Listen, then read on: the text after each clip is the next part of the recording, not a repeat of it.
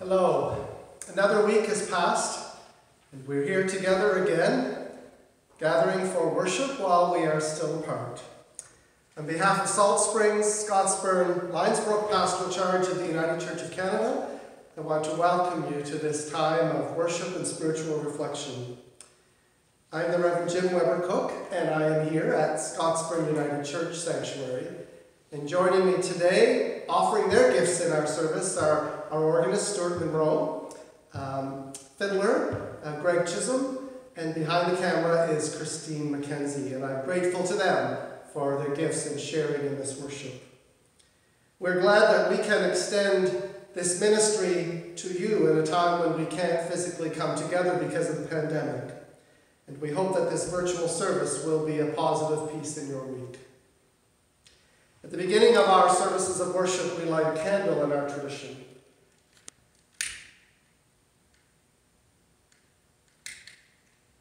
The light of Christ is in us when we are together and when we are apart.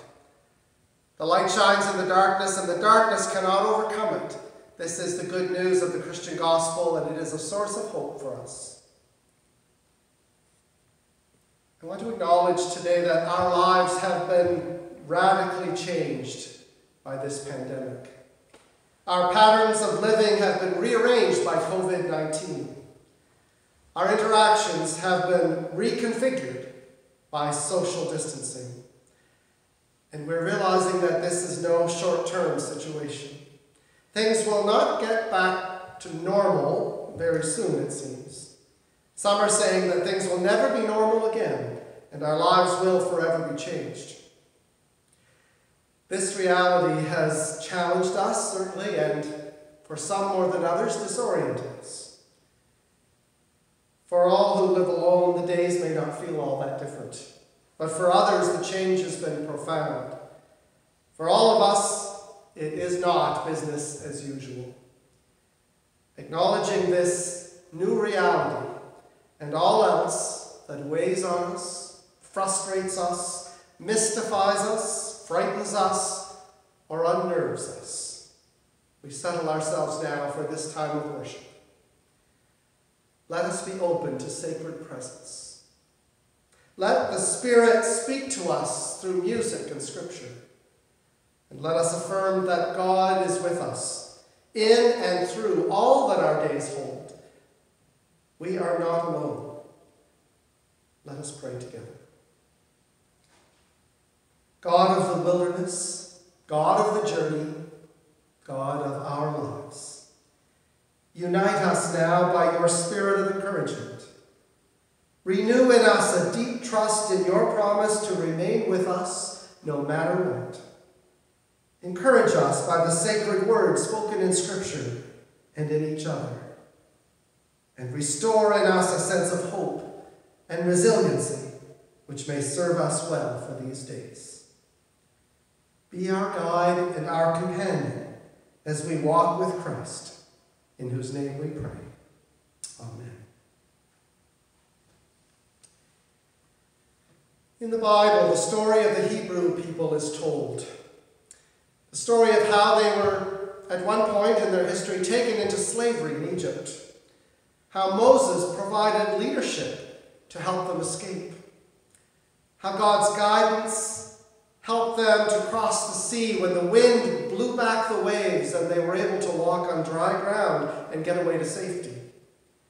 They were so grateful at that point and so excited that, well, like any of us, they would dance and sing and were joyous.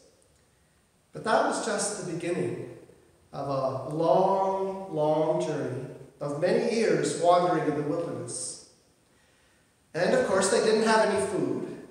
And in what was mostly desert, they didn't have any water. And it didn't take long before they became very bothered, very upset. They complained. They blamed Moses. They were starving. They were dehydrated. They were afraid. They were frustrated.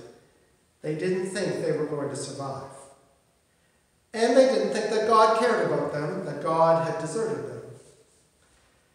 In the book of Exodus, chapters 16 and 17, the story is told concerning what happened next. One evening, feeling hungry and thirsty and worn out, they stopped for the night and made camp. And where they were, a whole flock of birds flew in and landed. They caught them and they cooked them for food. They were so relieved that they had something to eat. Their stomachs stopped growling, and they were happy, at least for the moment. The next morning when they woke up, they found this white sticky stuff all over the ground. And they tasted it, and they discovered that it tasted sweet. It tasted pretty good. And Moses told the people that these were gifts that God had given them to help them. Moses told them that God cared about them, that God would give them what they needed. And that was just great. And they were happy, at least for the moment. In a couple of days, though, they started complaining again because they didn't have water. They were thirsty. They were parched. They got so upset that Moses was scared that they were going to turn on him and take it out on him. Moses went to a little quiet spot and he prayed to God, and God guided him to a rock, and he was guided to take his staff and to strike that rock with it, and the rock split open, and behold, water poured from it. Hallelujah! And the people had water to drink, and they were happy again because they had what they needed to live. And Moses told the people, God is with us. Remember this. God will help us. God will give us what we need. They wandered in the wilderness for a long, long time, and they didn't always remember that. You know, it's hard to remember that God cares about you when you're hungry and thirsty, when you're tired and hot and homesick. And they would still have lots of hard days, but God continued to help them. God was with them all the time. I welcome Greg now to offer the gift of music in our worship.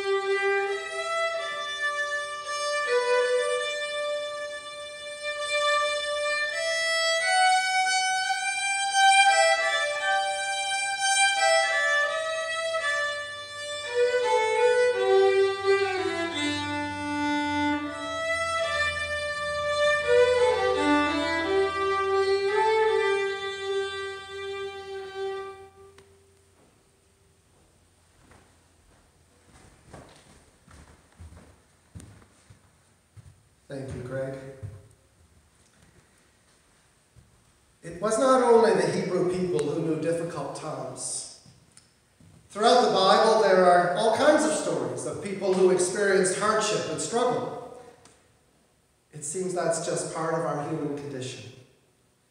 The leader in the early Christian church, named Paul, faced all kinds of hardship, including being shipwrecked, imprisoned, beaten, turned against by people whom he had encouraged.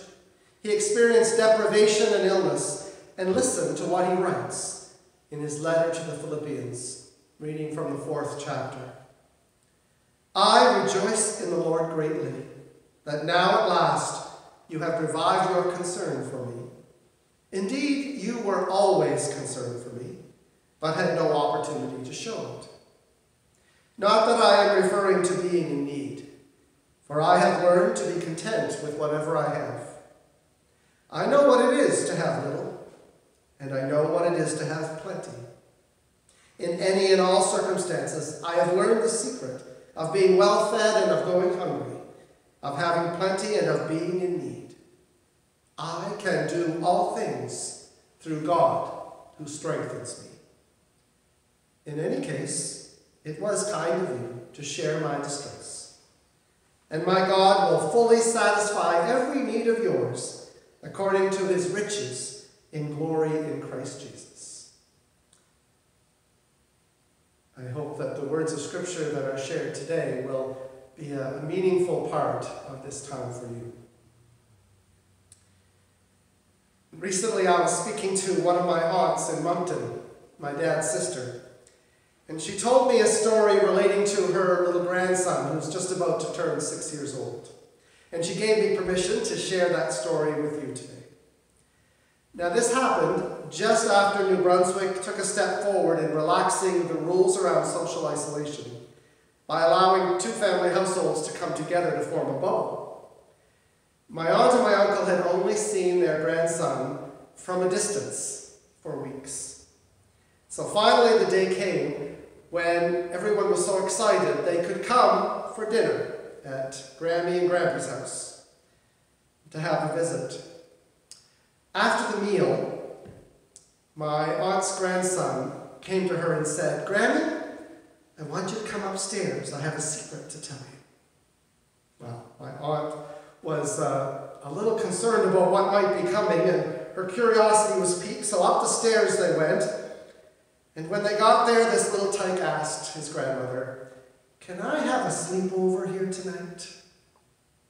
Well, of course, the answer to that was that Grandma was fine with it, but that would depend on what his mom and dad said. They did agree, and so the plan was made that he would have a sleepover that very night. Later on, when Grammy and her grandson were putting together a puzzle, this little man, as she described it, brought his elbows up onto the table, placed his chin in his hands, and said, "Grammy, I just don't think I'm going to survive." Well, you can imagine how this stopped my aunt in her tracks. She was so concerned to hear this dismal, grown-up pronouncement coming out of her not quite 6-year-old grandson's mouth. Fretting that perhaps he hadn't had enough to eat and was feeling faint from hunger, or maybe worse, that he was really struggling with coping with this pandemic and this social distancing and not having school, she asked him what he meant. He said, "I'm not going to survive this. I just need some Lego, something to make me concentrate." Well, as it turned out, Grammy wasn't falling for that. So he goes over to the armchair where his Grampy is sleeping, and he wakes his grandfather up, and he repeats the same concern about not being able to survive and needing some Lego. Well, his Grampy couldn't bear the thought of him not surviving.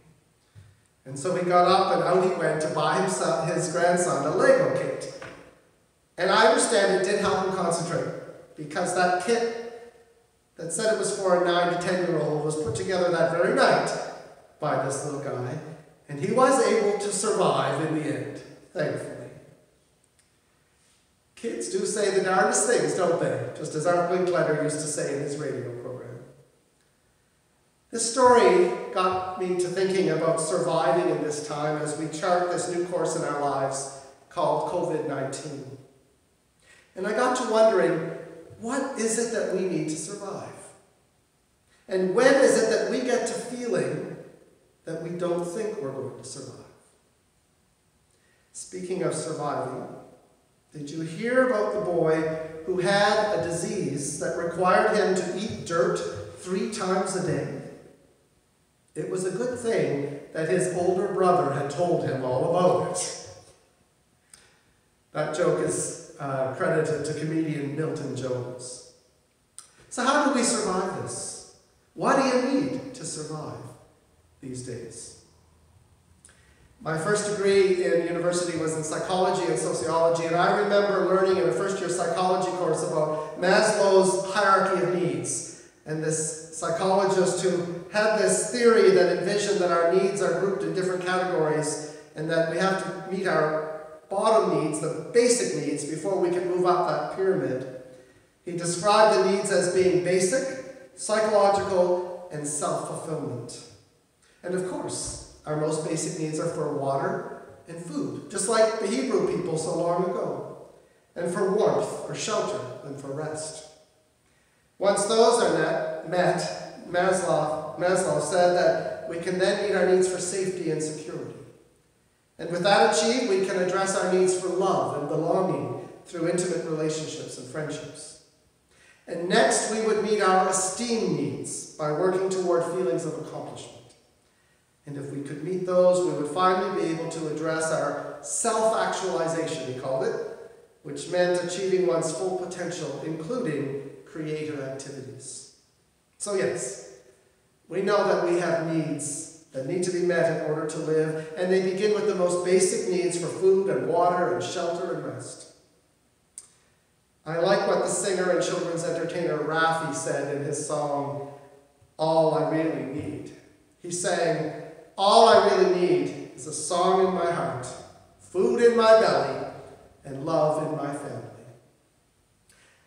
But I'm thinking specifically, what do we need to survive this particular time, this pandemic? What is helping you through? What are you discovering that you need in order to cope with these new realities of our lives? And in order to be okay? And not just to survive, but even to thrive. I made a list. I was thinking, what do I need to survive? So my list is perhaps not complete, but this is what came to mind. I need nature. As I wrote in my midweek message to our pastoral charge this week, I need to get outside for a walk as often as possible into the natural surroundings, being mindful of the trees and the spring flowers, the brook, or the waves lapping the shore. I need to immerse myself in creation's beauty and wonder and make that connection, which is good medicine and helps me maintain a measure of mental health. I need some exercise. Well, actually, I probably need a lot of exercise. But that's not only healthy for my body, I know. It's good for my emotional well-being and for my brain, for my spirit. I feel so much better when I've gone for a long walk or a bike ride or worked in the yard. I need space because I'm not used to having my whole family at home 24 hours a day, 7 days a week. So I also need solitude. But I need companionship and social connection and the means to continue in relationship with others. I've said to quite a few people I have a new appreciation for Alexander Graham Bell and his invention of the telephone, which has come leaps and bounds since 1876. It's allowed me to keep in touch regularly with family in New Brunswick, with friends in many places across the country. I'm thankful for email and for other communication technologies which have allowed me to keep in touch with the people of the congregations I serve. I'm thankful for Zoom. I didn't even know what Zoom was 7 weeks ago. This platform which allows me to connect with United Church colleagues here in Nova Scotia every week. And I'm thankful too for Canada Post, the so-called snail mail by which I have sent and received cards and letters. Not being able to be together physically, it's so important to be in touch with loved ones and with my community. I also figure I need books. I need to take my mind off work and the news and the uncertainties about the future by diving into a good story, a mystery, or a drama by which I can connect with fictional characters and share their world for a time. I need spiritual practices to nurture my faith so that I can be reminded that God's presence is with me and the promises of God's Spirit to sustain me will keep me going, renewing me, encouraging me. And so I take time each week to watch some colleagues offering worship moments, either formal or informal, on the internet. And I take time to pray. I take time to read our United Church of Canada's Broadview magazine or other spiritual writings. And last but not least, I need music. I need to listen to music which can soothe the soul. I remember driving my father's car as a teenager in the 1970s to a song with those lyrics blaring through the open windows. I need music to settle me sometimes. I need music to energize me sometimes. I need music to move me to various emotional spaces that open up my spirit. I hope that you might consider what you need to survive and even to thrive in this time. Make your own list and follow it. Who knows? Maybe it is Lego that will help you survive. What I do know is that things do change in our lives, as the Apostle Paul noted. He had lived through times of want and times of abundance. He had lived through times of joy and times of sorrow. He had lived through trauma and uncertain realities. But he had learned that through all the changes and all the circumstances that he faced, God's love sustained him, and God's presence encouraged him. And that faith gave him strength and taught him that he could face all that life held, because he was not alone. God was with him. May you have faith to trust that you too are not alone right now. God is with you, now, always, forever.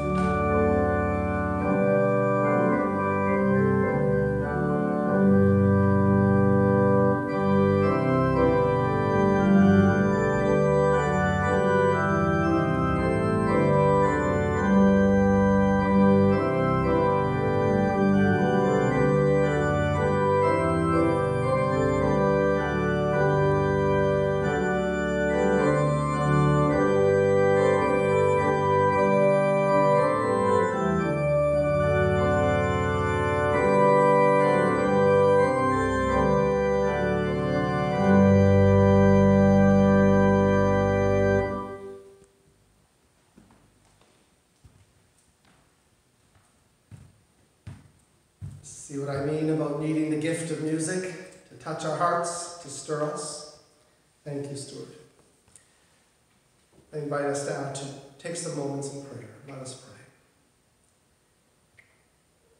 God of all goodness, surrounding us in creation, with us in the Spirit, walking beside us in the risen Christ, we gather prayers from our hearts now in the midst of this time in which we live.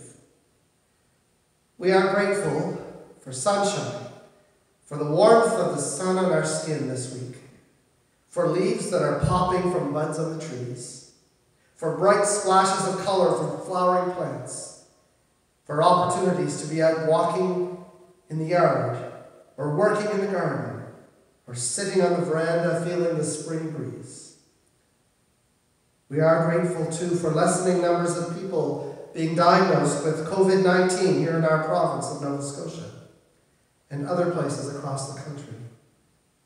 We're grateful for decisions being made to open up some businesses that have been closed, and some locations such as beaches and parks that have been off limits.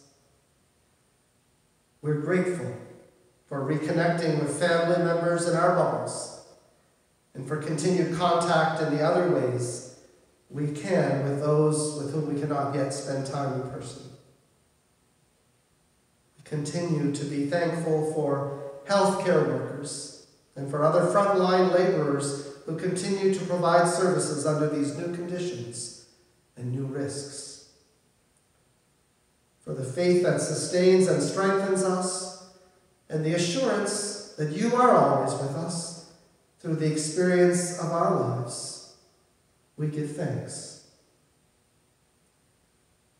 Our hearts hold special prayers for those who are living with illness and whose days are uncertain. For those who are worried about family members and have sleepless nights. For those whose lives have been changed by the death of family members or friends, and for whom grief fills them with sadness and loneliness. And in particular, we remember the family of Captain Jen Casey and the other members of the Snowbirds flight team family. We pray for those whose jobs have been affected and who are without work and who live with anxiety about what the days ahead will hold. We pray for those who have heavy responsibilities to bear in this time, our government and public health officials, and leaders of business. And we pray for those who are overwhelmed and feeling as if they don't know how they're going to survive. Most gracious God, where hearts are fearful and confined, we pray for freedom and courage. Where anxiety is infectious and widening, we pray for peace and reassurance. Where impossibilities close every door and window, we pray for resourcefulness and for hope. Where distrust reshapes every understanding, we pray for healing and transformation.